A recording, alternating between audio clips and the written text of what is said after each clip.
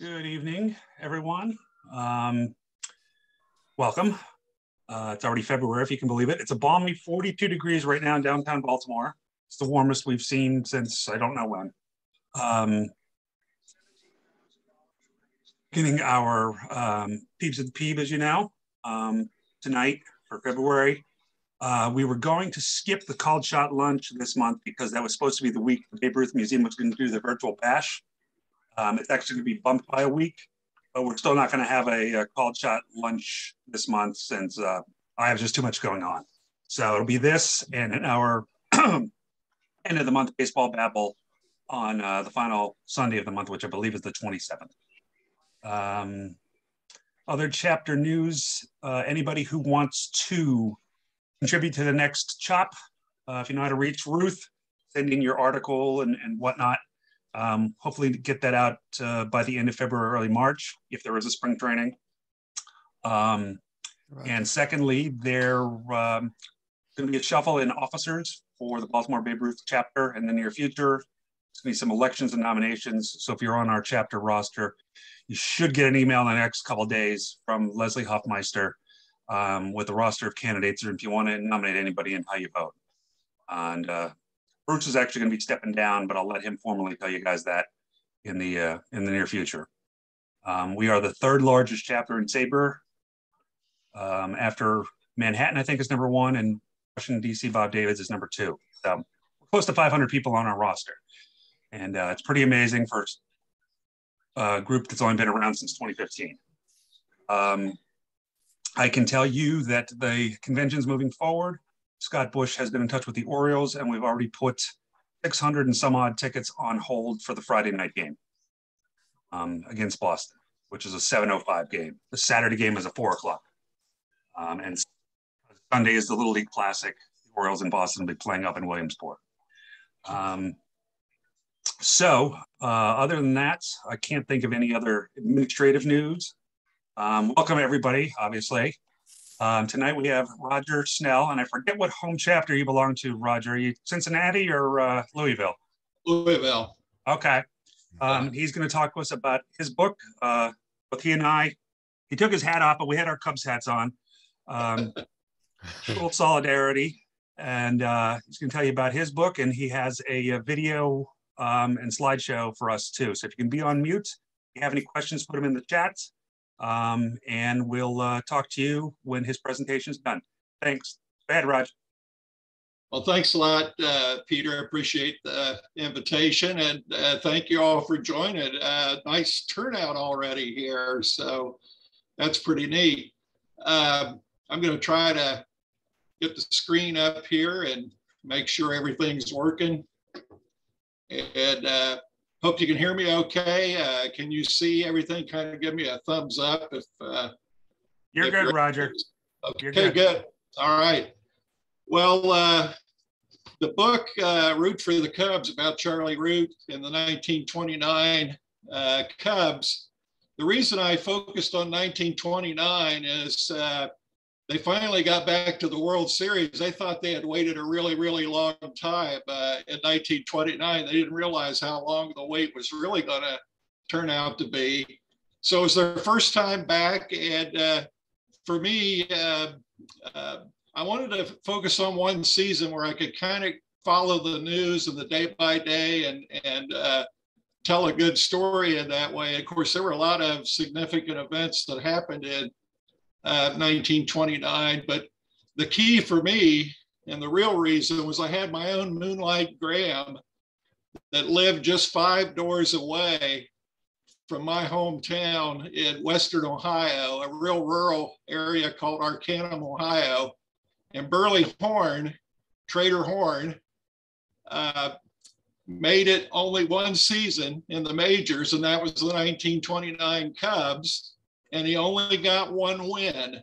He was just up briefly and got his one win. And I was in high school walking home. He was listening to the Reds on the radio, sitting on his front porch swing when Burley told me that he had pitched in the majors and pitched for the Chicago Cubs. And of course, I ran home, got the baseball encyclopedia out. When I saw his name in there and saw the one win, I ran back and talked to him quite a bit more. So the very first story I ever had published was even before I was officially a newspaper reporter, was this story that I wrote about Burley Horn. And so that was how 1929 became the focus and the spark that got me going. And this was my Moonlight Graham before even Field of Dreams, years before Field of Dreams. And I thought it was pretty cool that only got that one win. But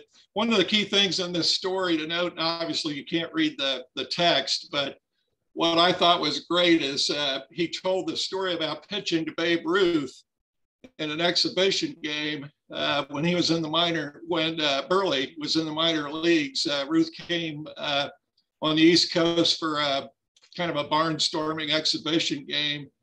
And Burley was so proud because he got Ruth to pop up. The first time he faced him, he popped up in the infield, and Burley said, "I really don't like to talk about the second at bat." He said the second time Ruth hit the ball so hard on a line drive, it about took his head off, and it was hit so hard, it knocked the paint off the center field wall. So he said he likes to just talk about that first at bat where he got Babe Ruth out. But anyway, there's that one win that he got for the 29 Cubs. But what was interesting about Burley was he won 189 games in the minor leagues. Of course, he lost almost as many as well. But look at the career: 21 seasons that he played in professional baseball. So that was the spark, and that was just a minor cog that got things going. I accumulated some details, his comments about Rogers Hornsby and about what it was like to go to spring training at Catalina Island and all those things. And so that was about 1977 where I began to gather notes and string and all of that. But it wouldn't be until 30 years later that I would actually finish the book. So I'd like to say that I'm a really methodical researcher instead of a very slow writer of why it took 30 years. But I covered the Ohio Supreme Court when I was a reporter for the Akron Beacon Journal. And candidate for Supreme Court Justice was Robert Gorman. And Robert Gorman was Charlie Root's nephew. And I didn't discover that until about halfway through the campaign when I learned that. And I told him about Burley Horn and about my interest in the 1929 Cubs and all of that. And of course, when he told me that Charlie was his uncle, interested in that, and he said, "Well, would you like to talk to his daughter?" And I said, "Well, sure." And so that's Della. That is Charlie Root's daughter, Della. And she's holding photos of her mom and dad, her mom, Dorothy. And little did I know, Della had kept a journal and a scrapbook of all the years from her childhood to adulthood of her dad's career. And I had the opportunity to meet her in Loma Linda, California. I flew out to see her, interview her, and there's a couple of videos that I want to show you here of the interviews with her to show you how sharp she was. She was pushing 90 years old. She passed away 10 years ago, but at the time she was in her 90s, and you'll see from the video just how sharp she was. So the great thing about it was spending Saturdays at the University of Kentucky Library, and then every Sunday calling Della with what I had found and what I had gone through day by day, working my way through the 1929 Chicago newspapers. And so everything that I talk about here at first, and I'll go through it pretty quickly here about 1929, but I saved the best for last of 1932 and Babe Ruth and the Charlie Root encounter, because I know that'll be of greatest interest, obviously, to you all. But in the process of going through all the microfilm and day by day, obviously one of the biggest news events of all in 1929 in Chicago, in a warehouse not too many blocks away from Wrigley Field was where the Valentine's Day Massacre occurred. And Al Capone was always believed to be the link to that. Capone was a huge Cubs fan. He had really good seats. And of course, there was an incident where Gabby Hartnett went over to talk with him. His photo was taken with him, and that was a big controversy. It got Gabby in a little bit of trouble.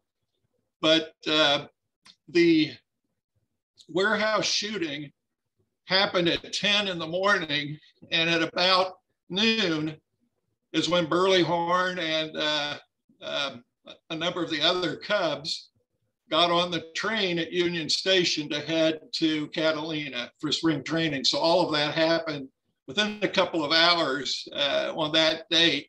And it really gave some great life to the story to be able to tell something historic like this that was happening in the background at exactly the time that Burley was excited to. It was the first time he'd even been west of Ohio. He'd never even been to Indiana, let alone getting on a train at Union Station and headed to Catalina. So I tried to capture some of the flavor of that. This is the Root family at spring training, the great photo in the paper. And at that point, I think Della was like 8 or 10 years old or something like that. Charlie Jr. Was 4 or 5 in that photo. And then here's another shot.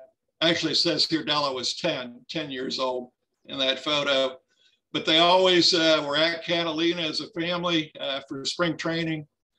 And one of the stories that I loved was finding out that Root was a right-hander, and everybody knew that, but by nature, he actually was a lefty. He did everything else left-handed. He wrote left-handed, hammered nails left-handed.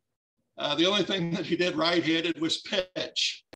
And so one of the funny stories that I picked up from Della was that he used to hustle the rookies in pool at Catalina. He'd start out playing right-handed, which is what everybody thought he was. And then he'd get them to put a little money on the table and say that he thought he could even beat them left-handed. And of course, they took that bet. They thought for sure they could get him. Well, that was his best hand for playing pool. So the other thing that I thought was fascinating is in spring training, he would horse around. He could pitch with either arm and pretty effectively. He actually could throw pretty well left-handed. And Della asked him, well, why don't you do that? You could pitch more often, even more innings or whatever. And he said the problem wasn't his arms, it was his legs, that all of the strength and the wear and tear was on the legs to push off and all of that. The other thing that happened during the offseason leading into 1929 was Wrigley was able to acquire Rogers Hornsby, and that really is what put the Cubs over the top. That was the secret weapon that really put them into the World Series. And imagine the Cubs version of Murderers Row. They had Hornsby and Hack Wilson, who both tied for the home run title in 1929 with 39 homers each. There was a secret leading into Catalina that I could not find a single story on. Either the reporters were not aware of it, or it was one of those homer kind of things where you don't disclose it or tell it or whatever because it's bad news. But Charlie, by the end of the 1928 season, was having all kinds of arm problems, and it was really hurting him badly. And he went to St. Louis to find a doctor so there wouldn't be any publicity about it or whatever. And what he learned was a pretty huge secret coming into Catalina, where he actually thought his career was over. The doctor said there was nothing they could do about his arm, that he really wasn't going to be able to pitch again. And this was a really emotional part of an interview that I got with Della that made an interesting chapter for the book about this secret that Charlie was hiding, and what really certainly looked like the end of his career. And so hopefully you'll be able to hear this part of the interview.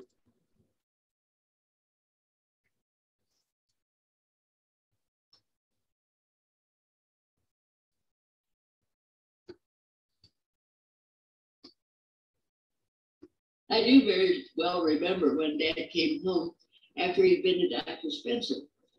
And he came up into the little apartment that we had, and he was talking to Mother, and he said, well, you know what he said? He said, I'll never pitch again. And with that, he began to cry. And I'd never seen my dad cry. I was 10. And, you know, I knew he was the best ball player in the whole world.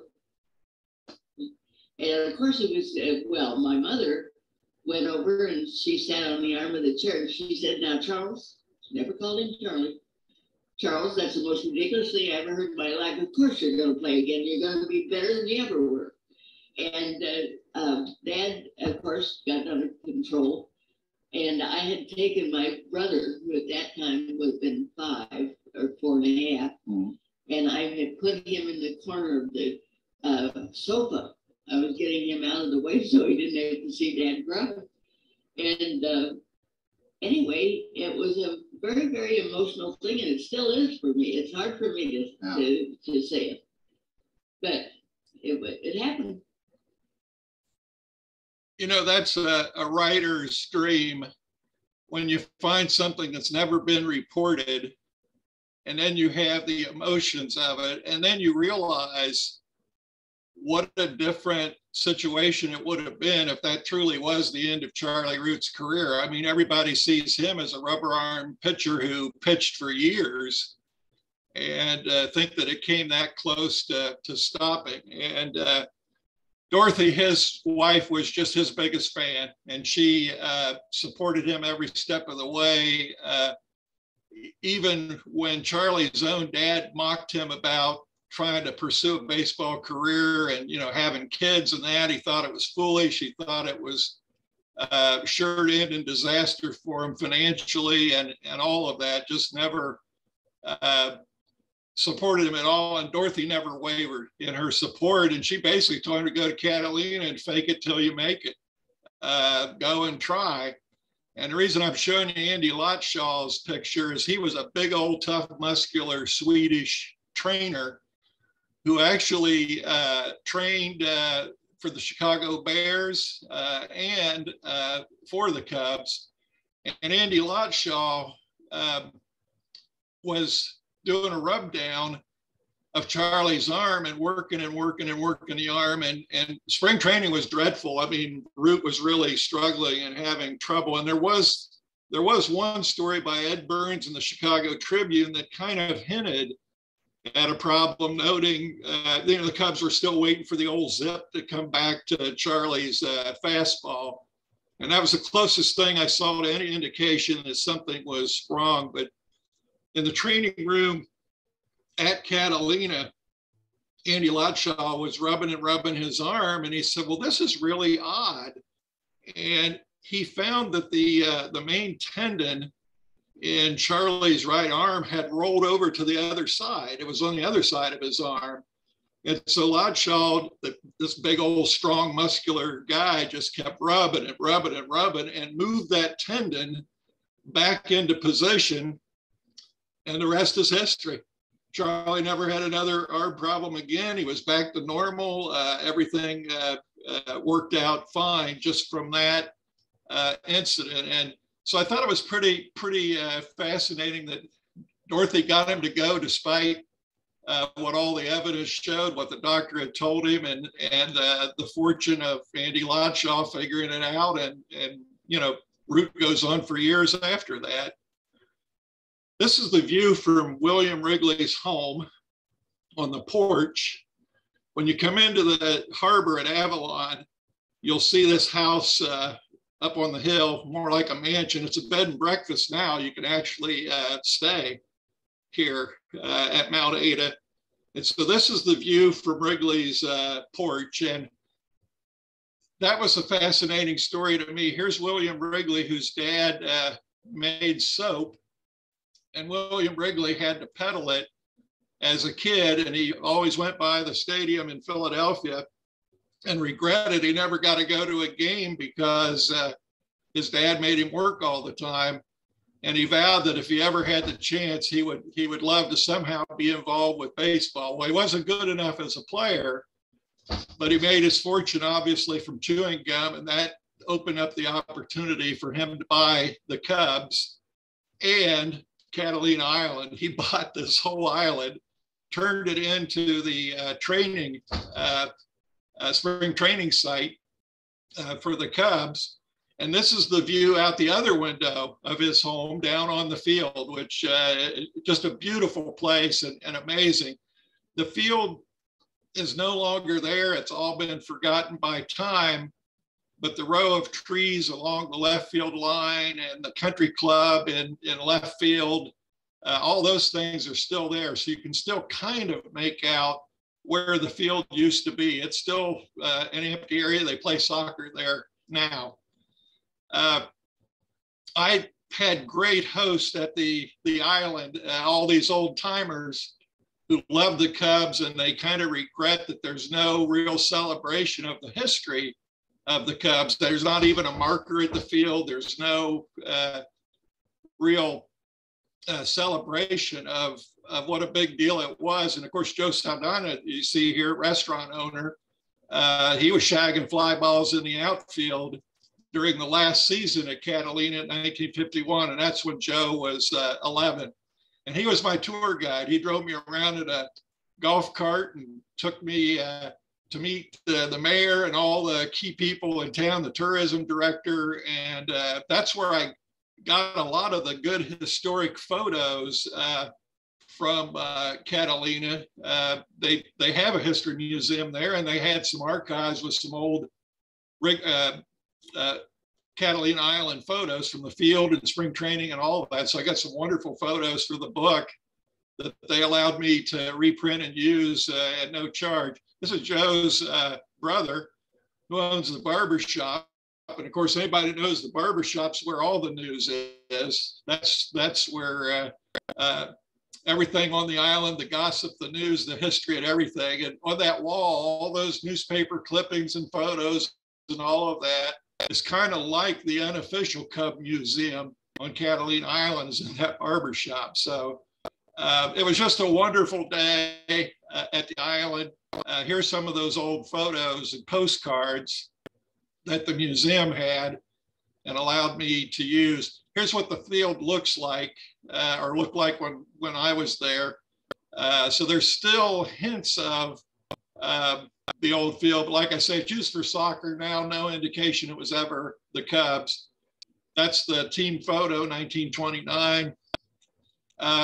One of the phrases that's been repeated a lot, I kind of coined a little phrase about Hack Wilson, where I said he was built like a whiskey barrel and usually contained the same ingredients. That kind of caught on because that was the most accurate way to describe how rowdy a guy Hack Wilson was and what a party animal he was. But boy, what a player, and what a season he had in both 29 and 32.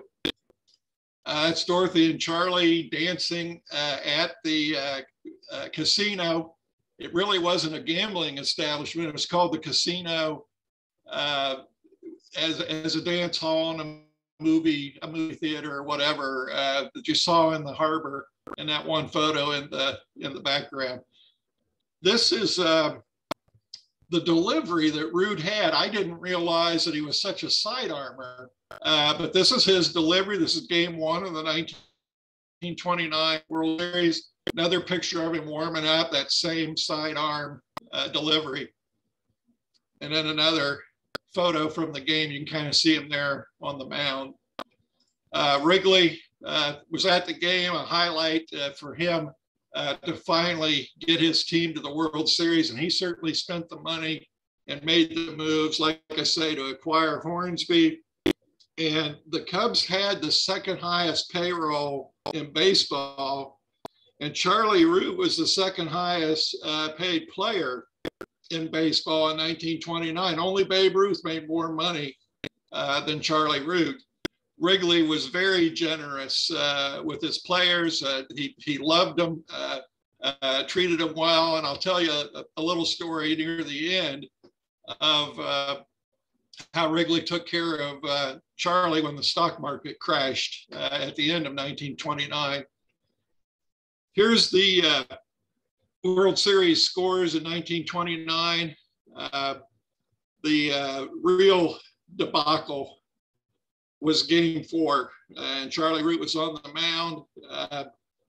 And it stood until recently, not too many years ago, when the Athletics scored 10 runs in 1 inning in a World Series game. I mean, they were down 8-0, and the Cubs were rolling along.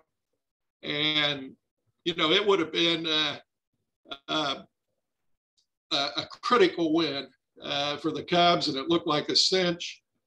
And the Philadelphia A's came up with 10 runs in 1 inning, and Hack Wilson made 2 errors in that game that cost them dearly. Lost the ball in the sun.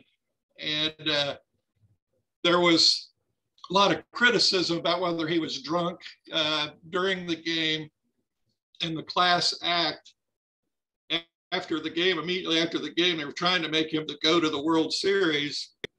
And Charlie Root wasn't having any of it. He was a huge defender of Hack Wilson, saying they wouldn't even have been in the World Series without how hard and how well Hack Wilson had played. So number one advocate for Hack was Charlie Root. There's what Ed Burns had to say about it in the Chicago Tribune. We've looked at her scorebook glassy-eyed for an hour now. There must be some mistake, but 10 she is, folks, about how horrible that loss was. There's an autograph photo to his pal, Charlie Root, signed by Hack Wilson. And there's Root with Charlie Root Jr., Hack Wilson. And I've got a chapter on the train ride back to Chicago. And this was in a great book by, I should have wrote down the reference. Great book, biography of Hack Wilson by a SABR member who told about how hard Hack Wilson took it. But the part that he didn't know about is the part that Della told, that Charlie told. About 2 or 3 in the morning, the players woke up. They heard this banging in the middle of the floor of their railroad car. And Hack Wilson was just so distraught. He was sprawled out on the floor and just pounding the floor, so upset that he had cost him that game, and took it really hard. And when they finally arrived in Chicago and pull in to Union Station, he was the one that got all the cheers, and the fans really rallied around him to kind of buck him up. And I thought that was a pretty neat story with that. So now as we get to the end of the 29 season, October, obviously that was the historic stock market crash that led to the Great Depression. And here's the World Series share and the money that the players got.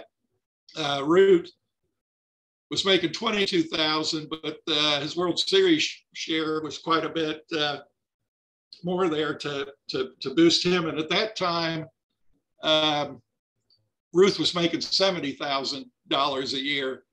So there was a huge gap from first to second on payroll or on pay. So anyway, that was a lot of money for that time.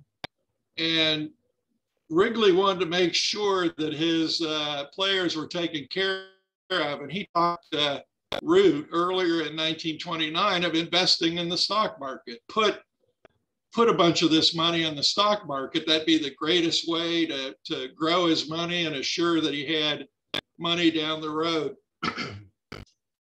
The day the stock market crashed, Wrigley called Root into his office and asked Root how much money did he put into the into the market, and Ruth said $3,000. I mean, that was more than 10% of his gross pay for the year. And Wrigley immediately wrote him a check for $3,000 and handed him a check to make up for that bad advice that he had given him. And, you know, no reason he had to do that, and no reason to expect that. But it just shows the character of Wrigley and what he thought of his players. I just thought that was a neat touch. So here's what the Roots think about Babe Ruth. Sorry to you all there at the Babe Ruth Museum in Baltimore and all of that, but this is what the Root family thinks of Babe Ruth. They still have this license plate, Babe Who. And Della's great quote is, if that big fat guy had pointed, you'd think we would have seen it.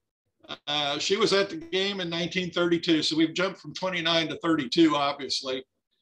And I want to play probably the most emotional part of the interview with Della when I asked her, did Babe Ruth point? And then in the second part of this interview, she'll tell you about the day before Charlie died, when she was holding his hand in the hospital. And I just, this is really what puts the heart and soul into the book, is when you've got these personal accounts like this. So let me play that for you.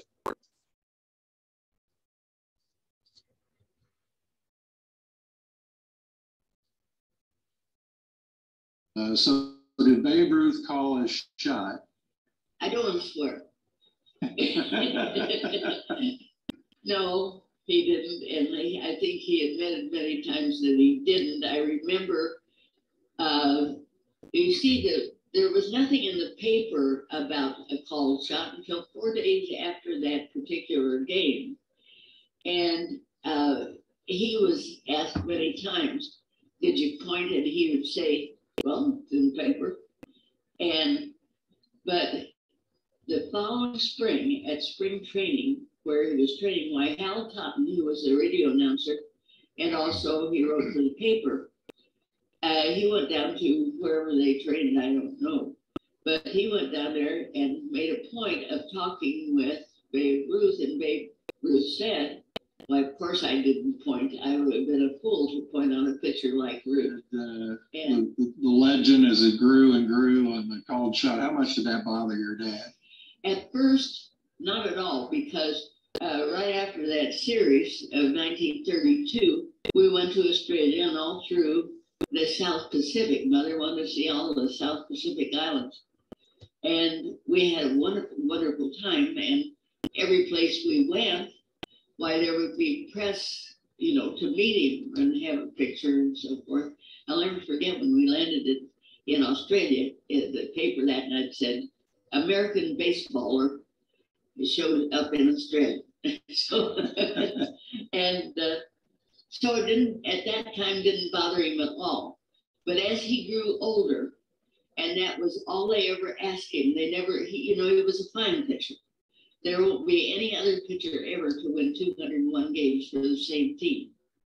And although he was a very humble man, I never ever heard him talk about baseball, or I did this or I did that. He just didn't ever talk about it. It did bother him. And the day before he died, I've told you this, I know, but I was holding his hand and he looked at me and he said, you know, Della, I gave my life to baseball. And I'll be remembered for something that never happened. Yeah. One of the great experiences when the book came out, there were a number of things that happened.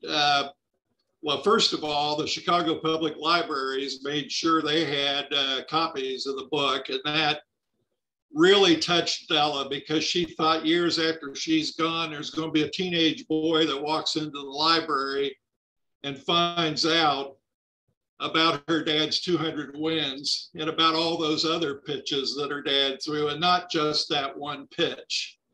And that, for me, was really another reason why 1929 was the way to focus.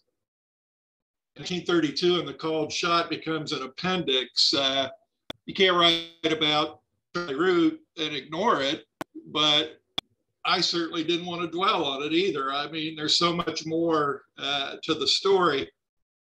But before we get to the details on that, one of the things that Dallas said was she doubted that another pitcher would win 201 games for the same team. And for all us statistical nuts in SABR, she really has a very interesting story idea and a very interesting point.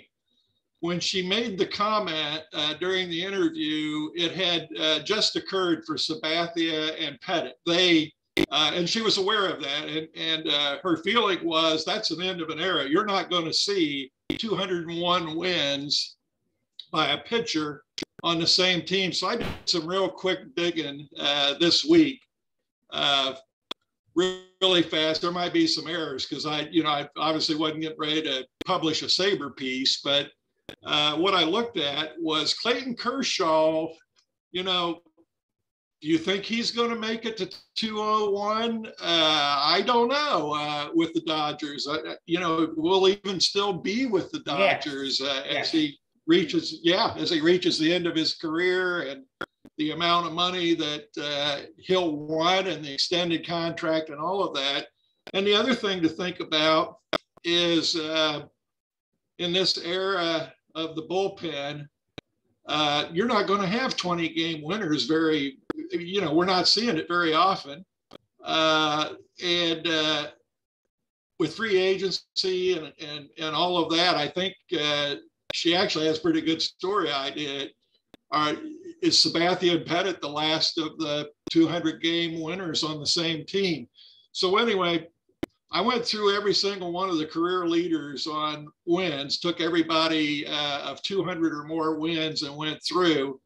And obviously Jim Palmer is your star, predating this back in the good old days. When you look at how many wins he had for Baltimore.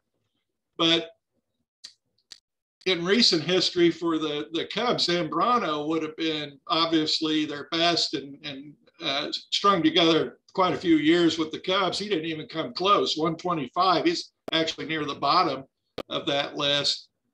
But then over in the lower right, you'll see some of those who did it, obviously before her interview and back in that time with Negro and Gibson and Glavine and Carlton and Marichal Smoltz and Clemens.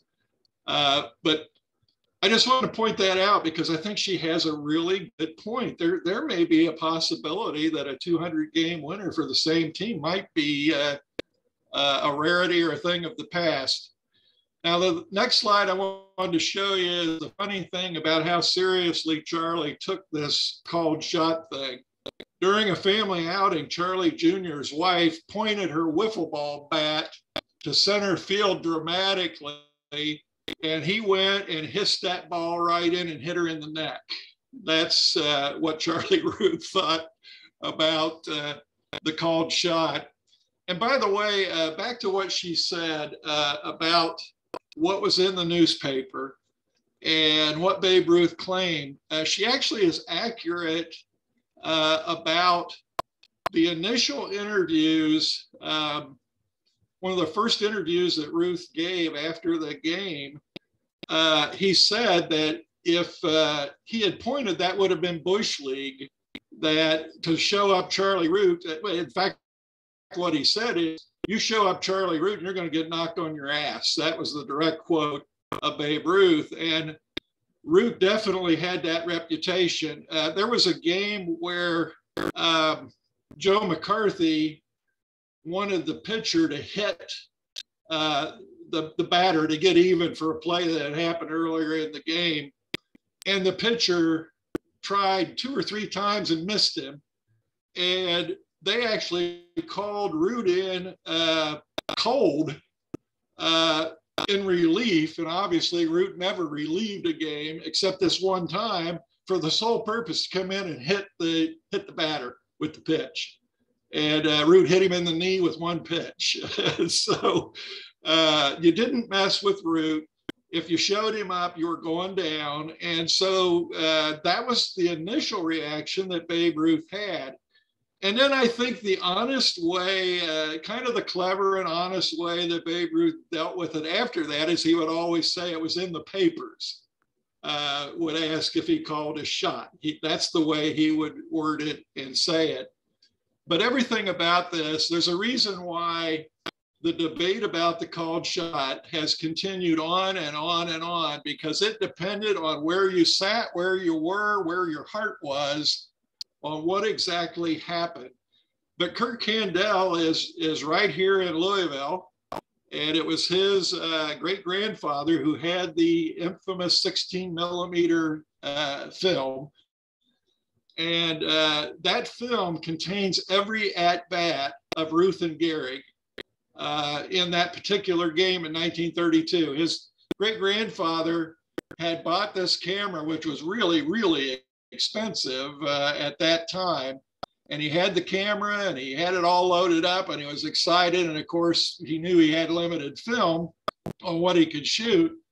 So he went with the intent of just shooting the at-bats of Ruth and Gehrig. And that is what is on that film.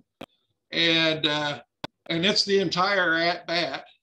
And here's the critical photo, which I'm sure you all have seen. This is the essential frame.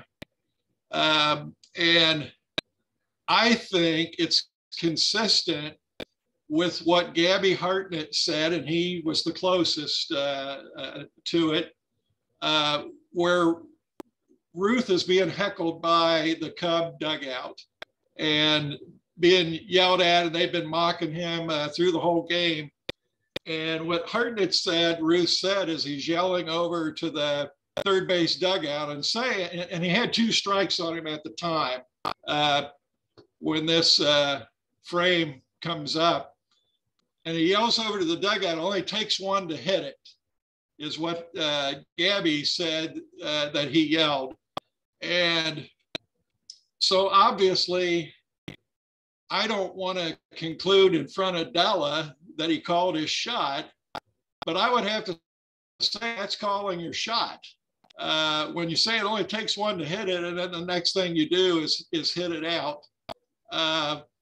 But what I think is so offensive and what hurt so deeply was the dramatic, horrible William Bendix movie of him standing there and dramatically pointing to center field, almost holding the game up to point and say exactly where he's going to hit it and all of this stuff. And there was a huge painting that was done of that exact image of him standing there defiantly pointing to center field. And that hung in the Hall of Fame in Cooperstown for a number of years. And this was another development after the book came out and got a lot of publicity. It's been footnoted a lot in SABR. Whenever the called shot comes up, a lot of this ends up, especially Della's quotes and some of these other things show up in the footnotes. And what I love is they removed that painting and no longer hangs in the Hall of Fame. It's not accurate and it's not part of history. And that happened during Della's lifetime. These were things that were just really meaningful to her at the end of life, that people would get to hear the other side and get to know her dad. Now, to me, the truth and the details are so much more interesting. The pitch that Ruth hit out, Charlie was trying to waste the pitch. He threw a breaking ball headed for the dirt, and Ruth hit it like a 9-iron or a wedge. He hit it like a golf shot. And at that time, the scoreboard was down lower at field level. And the home run was farther than anybody had ever hit a ball at Wrigley Field. I mean, it went clear over all of that and out. No question, it was the longest home run ever hit that Charlie or any of the Cubs had seen at Wrigley. And he did it on a waste pitch that was exactly where Ruth wanted to throw it. I mean, it was headed to the dirt, and Ruth got it. By the way, the last home run, last postseason home run of Babe Ruth's career was during this game. So, but then what is really hard is, I would say, probably the most honest and the player with the most integrity is Lou Gehrig. And Lou Gehrig was on the on-deck circle, and he absolutely swears that that's exactly what Ruth did, that he pointed and called his shot, and no ifs, ands, or buts about it. And I just think it's so interesting that you could have such strong, different opinions about the same event. And I think a lot of it just has to be the angle of where you were, where you sat, where you stood, where your heart was, whatever it might be. But it's kind of neat that controversy and discussion has stayed alive after all these years. But for me, the joy was to be able to tell the rest of the story. And the rest of the story was about Charlie Root. And I hope you were able to hear well and that passionate stuff from Della. I mean, I think it's wonderful stuff. So anyway, I hope that all came across well. And obviously, we'll take some questions.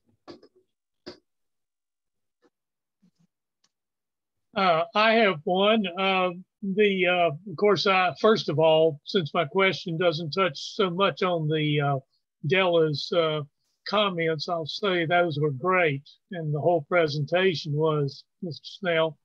But I wanted to ask, it fascinated me when you were talking about that tendon that Andy Lotshaw moved in Root's arm. Have you ever heard of that being done otherwise medically? I mean, we hear so much about Tommy John surgery, but that sounded like a different type procedure. And I was just wondering if you know of any other situation where a trainer or doctor was able to move a tendon from one side of the elbow to the other.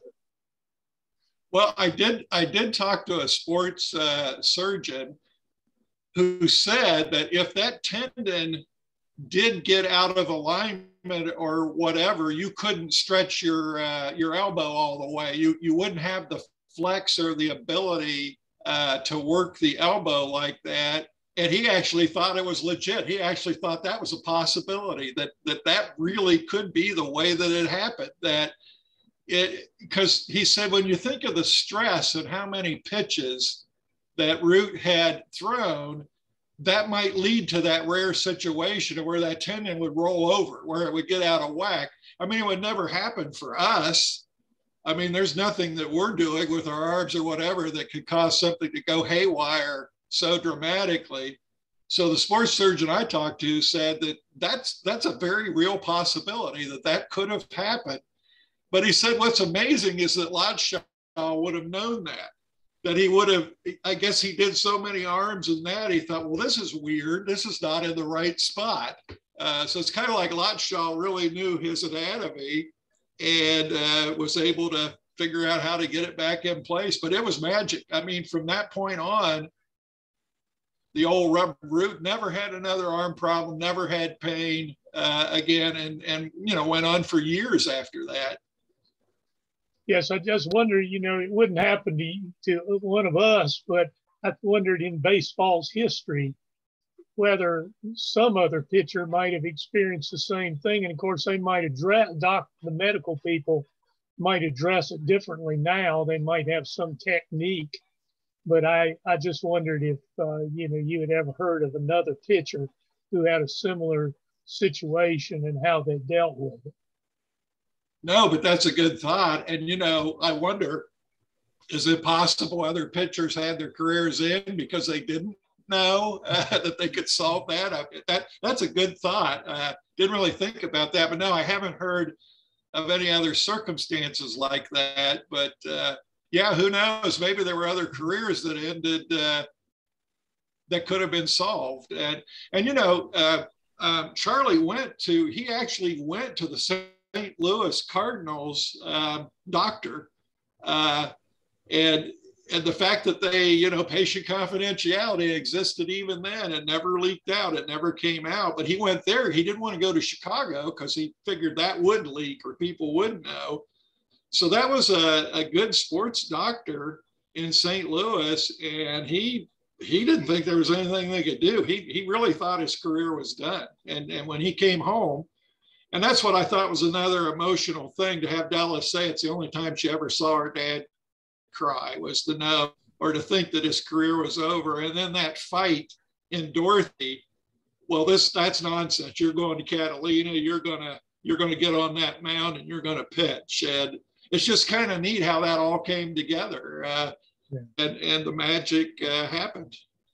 Yes. Well, I appreciate that, and your presentation is really good and informative. Well, and you can tell how much fun I had. I was a reporter for years, and then in later life, I founded a program here for the state of Kentucky. Kentucky Proud was a marketing program to help farm families get their food into Kroger and Walmart and all of that. But the first half of my career was as a reporter.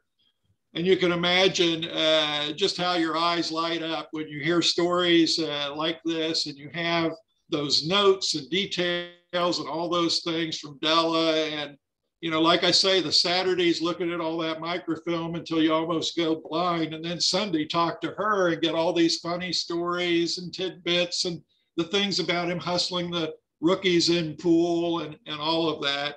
I always said the worst part of reporting, it was always great to research and interview people, but boy, the job would have been so much better if you didn't have to sit down and write it. Yeah. You just do the interviews and the research and not have to sit down and do the grunt work. You're not the first writer I've heard say that.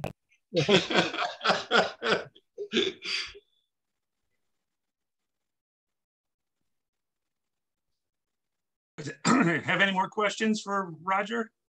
Yeah, I've got one. Roger, was Andy Latshaw highly regarded by the Cubs? Was he around for a long time, do you know?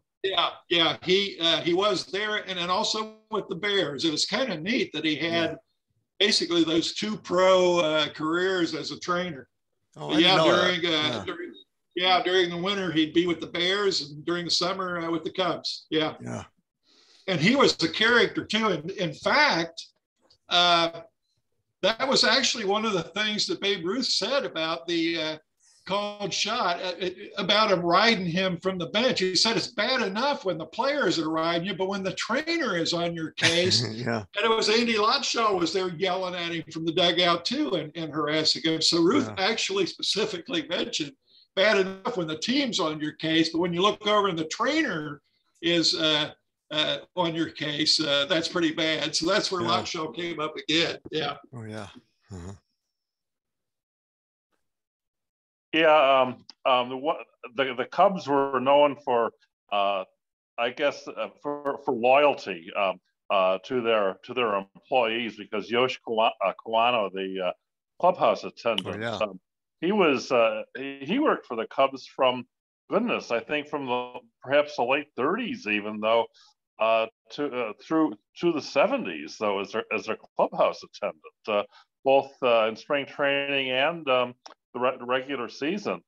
And growing up in Chicago, I'm familiar with the name of Latshaw as well too, because of course George Halas and Wrigley were very close. The Cubs were their landlords for many years until 1970, until the Bears played at Soldier Field, where they still are today, though. And if I recall, I think Latshaw was a trainer even well into the early 60s, quite possibly, though. Are you aware of that? I'm not sure, but I know it was years. And he was beloved in the clubhouse and by the players and that. And he was usually the part of a lot of practical jokes. He was almost like an extra player in the things he was able to get away with. So to me, that showed how beloved he was. He just was really loved. But yeah, I know he was there for years, but I don't know how long. Not sure. Yeah, I can remember Irv Kupcident and Jack Brickhouse talking about him during Bears games, even when I was a kid growing up. Though he must have been a character. I mean, if the broadcasters are talking about him. So when you said Latshaw, I mean that just rang a bell in my head from my from my young days as a little kid, listening to the Bears on the radio. That's really neat. That's pretty cool. I have another question, and that is when you mentioned that Wrigley reimbursed, so to speak, Ruth the $3,000, which he advised him to invest, or he had invested in the stock market. Do you know whether Wrigley did that for any other Cub players, or if he gave them advice, and if so, if he paid them the money they lost? Not that I know of, and the only way I could know this is from Della with Charlie. But yeah, not that I know of with any of the other players. And I think considering the amount of money that Charlie was making, that would have been the real trigger for Wrigley to make sure that he was taking care of and investing it well, and not, not spending it all. Although I'll tell you, Della said every family member they had ended up getting a check or help from Charlie during the worst of the Depression. And that was 1932. That's when it was really tough times. And there were a lot of family members that Charlie was able to help. So that $22,000 stretched a long way. And then he made more than that in later years. I think he eventually got up into the 30s. But, as Dallas said, hamburger was 10 cents a pound at that time.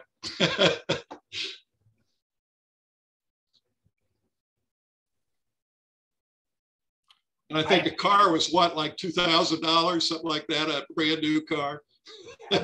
having read the book, I thought it interesting that after the 32 season, Ruth went back to grammar school. Yeah. He was embarrassed that he hadn't finished school. And I think a lot of it had to do, his dad was real rough. His dad was harsh. Now, the funny thing is that all that Charlie ever heard from his dad was about wasting his time on a child's game and all this. But what was kind of neat is after his father passed away, Charlie goes back to Middletown, Ohio, which is just not too far from Cincinnati. That's where he grew up and where he was born. And he goes back to Middletown, and everybody in town is telling him about how his dad was bragging about him all the time and talking about it, how great a player he was and all of this. But he never told Charlie that. Charlie never heard that. But, his dad was still spoke German. I mean, he was a tough guy. And so I'm sure he didn't pass out hugs and kisses too much. I see you got a copy of your book displayed behind you. What else do you have behind you? I mean, on the bookshelf behind you. About every baseball book ever written. I see. Does that probably look like most of your houses too? Yeah. What do you have planned next, Roger? You working on anything? Well, it's like I said earlier, I'm always gathering string and always, fascinated by this and that and the other. I don't ever want to spend the hours in a chair again. Those days are over. I'm disabled. I spend lots of hours in the chair. Yeah.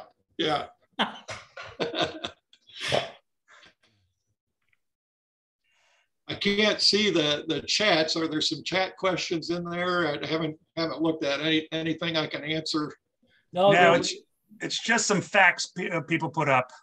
It was facts about Watshaw being a trainer for the Cubs for 29 years and Yoshi Kawano being a Cubs employee for 65 years. Oh, wow. 43 to 08 and 23 to 52 for Watshaw. So there was some overlap there. So, wow. Oh, I see John Laycock posted about his grandfather going to Wrigley in the 20s and 30s and staying after the game. They give you a bag to help clean up the stands, give you a ticket for the next day's game. Wrigley was really fanatical about keeping that stadium clean and constantly painting and everything to make a good presentation. And the reason was Wrigley was one of the early people that really wanted to get women at the games. And he would have they had a ticket promotion where if the lady got in free if she brought her boyfriend to a game. And that was a huge success. And then the other thing was they made fresh lemonade. That was their other specialty in concessions. And that's a pretty expensive thing to do at a big ballpark. But that's also how all those lemons came pouring out of the stands when Ruth pointed. That's where the lemons came from. Yeah, that may be right. I see Robert here about Capone and Hartnett at Comiskey. That might be right. I didn't realize it was an exhibition game, but I know the photo really got Gabby in trouble. That picture of him going over and talking to Capone sitting in the seats. All right. Hi. Yeah, Gabby got called in by the commissioner, by Landis, and got chewed out by him for that, as I read. Now, the players used to go over to a club that Capone owned.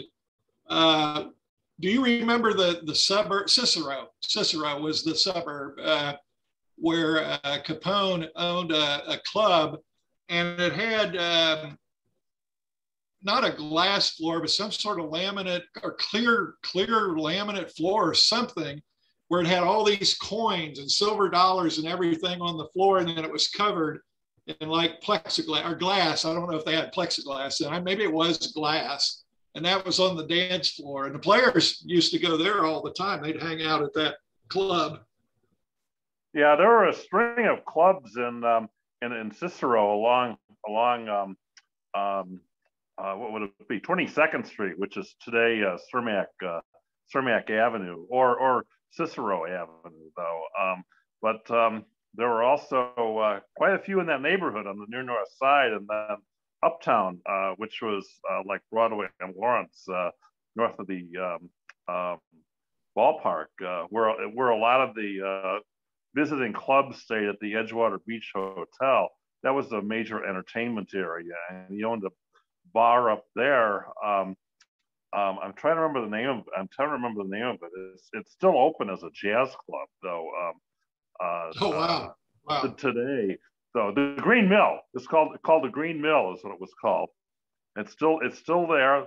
Same building, though, and that was one of his outposts on the north side, though, in enemy territory, so to speak.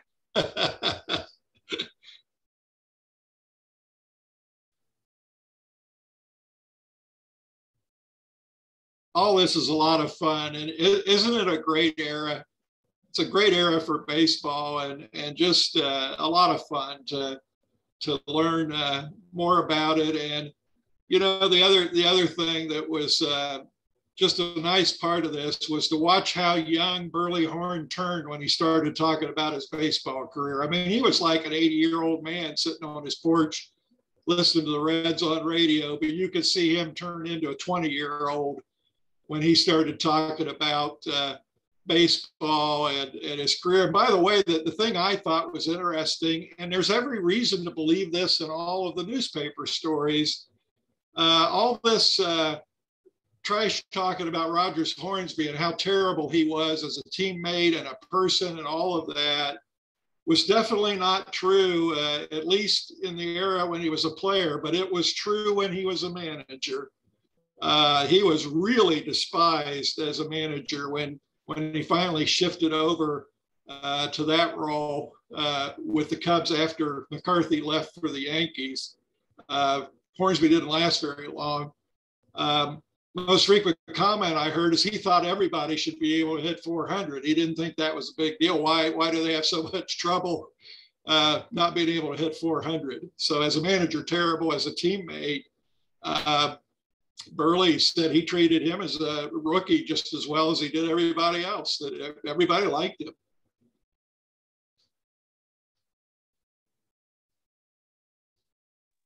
I've got a question about Cubs training at Catalina. How many teams did they must have played a lot of interleague games there, because I'm sorry, inter-squad games at Catalina, because that would have been a tough trip for a lot of teams to take during spring training to get out there. First to go to Los Angeles and then to get on a boat and go to the island. Well, remember how lively the Pacific Coast League was. And so a lot of their games were with Pacific Coast League teams. And of course, those teams were playing pretty hard. They wanted to get their name known and hopefully make the big club and that. So they did have some rotation like that. But yeah, I don't recall anything other than inter-squad or minor league teams or whatever. Now they would go over to, it was a replica of Wrigley Field at LA where the minor league Cub team played in the Pacific Coast League. And they would go over there to meet some teams to play too, so they didn't have to come all the way over to Catalina. But yeah, I can't recall of the major league teams. I can't imagine there would have been. There were some. I think there was a team or two that had spring training in Texas, but I think that was about as far west as anybody went. To get to warm weather and be able to do that. But boy, what a beautiful place! I mean, an amazing place to be able to go get ready for baseball. That was one of the stories that Ed Burns wrote in the Tribune. I kind of delighted when I found it on the microfilm. He was rubbing it in about how much snow they were getting in Chicago, and it was 72 degrees and sunny on the day that he sent his story back.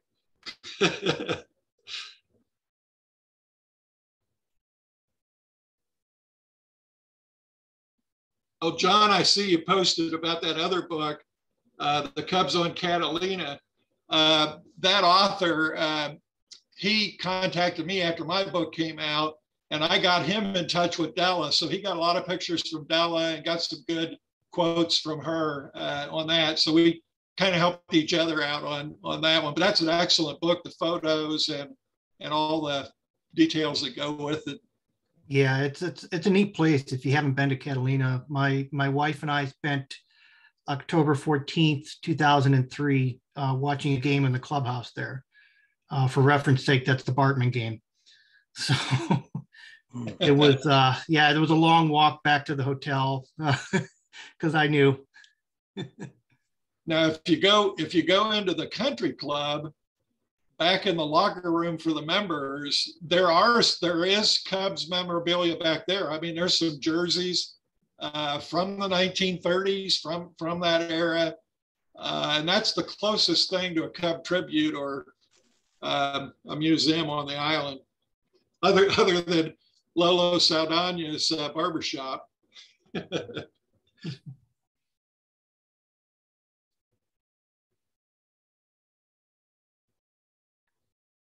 All right, guys. Peter, I heard you say at the beginning your luncheon is called the Called Shot Luncheon. Yes, we've had it, geez, probably since it wasn't my idea, but we do a lunch once a month, the third Wednesday of the month. And we, pre-COVID, of course, used to meet at the birthplace and eat there. I know Jeff is on here. He was one of our regulars. We used to have about 6 to 10 people would come every month, and we'd sit in the, just have an informal meeting and discussion in the basement of the birthplace. Well, I could just say Della would have had something to say about the name of your luncheon. Well, we're on the opposite end of the, the spectrum here, because obviously there are those who believe and, that not the Bendix type pointing, but the gesture was made and whatnot. And I'm sure this summer, I'm sure there'll be a Ruth panel at the convention with the best and the brightest of the experts there, so we can debate it to the nth degree. As you know, 2020 was supposed to be the convention, and that was the 100th anniversary of Ruth's first season as a Yankee. That sort of changed the game. So we will, you know, even though it's 2 years later, a lot of these topics that would have been touched on in 2020 will probably be somewhere part of either a panel or at least an academic presentation at the convention. And hopefully we get 700-800 people, and it could be the largest convention to date for you guys who were regulars until the gap occurred, unfortunately. So I think the costs and the hotel pricing and everything should be out by the end of this month. Well, that'll be a great opportunity for a lot of people, and Baltimore is easy to access from all over. So yep, and it's got, lucky for us, it's a cheap city by comparison to New York and DC and some of the other hotspots on the East Coast. The tickets are cheaper because the ballpark's actually paid for, unlike most places. And so, you know, it should be a nice event. And we have a big opponent in town. It's not like we're getting Tampa or somebody who's not a big draw. So Boston will be in town that weekend. It lined up really good. We're hoping to do a day at the ballpark. If you guys remember, we did it at Pittsburgh, and I think the Mets did it for us. We went pregame. We were there in 2017. So we should have a somewhat of an event like that, hopefully at Camden Yards. If not the day of the game, possibly the day before the game, because I believe that's an off day with them traveling back. The only thing that doesn't match up is Washington is not in town during the convention. Unless you come in a day or so early, I believe, I don't have the schedule in front of me, that the Cubs are in Washington that week in August from like Monday to Wednesday. So if you get there early, you can run down to DC and see Chicago. Well, thanks, Peter, for the opportunity to meet with you all tonight. And thanks for those great questions. I really appreciate meeting you all. Yeah, thanks, guys. Anybody who's not on our email list or War Saber members, just, you know, you can join as many chapters as you want. So if you want to be part of our, I don't inundate you with messages, I promise, usually 1 to 2 a week tops. You know, sign up, and that way you can get our updates and whatnot. And obviously, as we're moving closer to the convention, which is only 6 months away now, 6.5. You'll be hearing more about us and the stuff that's you know, we have to offer. I will tell you, those of you who haven't been downtown in a while, it's kind of dead. COVID did a number, as it has on a lot of cities. You know, some restaurants have disappeared and this and that. But hopefully you'll have an enjoyable experience, even though if it seems a little more quiet than you would normally hear in a major East Coast city. Are all the barriers still up at the south side of the stadium? I don't think so. I think you mean on the side of the ballpark there? Yeah, the south side. Yeah, I think the barriers are down. I think they still have some of those trailers that were up for the COVID testing. Those gray trailers that were in the players' parking lot. Yeah. But I don't think as much as there.